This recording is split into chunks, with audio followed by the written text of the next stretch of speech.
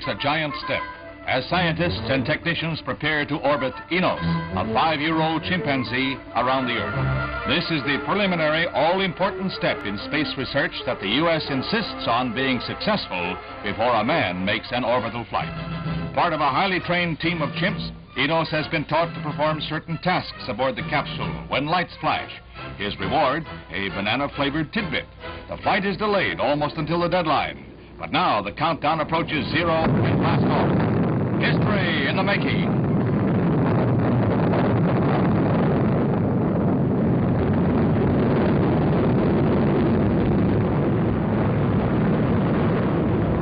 The flight is a success, though the trip is held to 2 circuits of the Earth.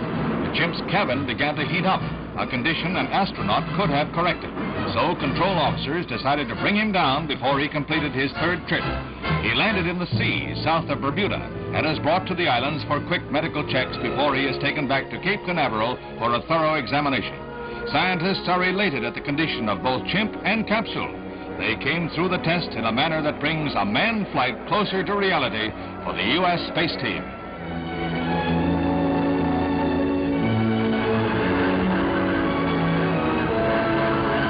At Kindley Air Force Base Hospital, Enos appears sound, if not happy, to examining doctors. He performed his task well, not missing a trick in the complex series of work assignments.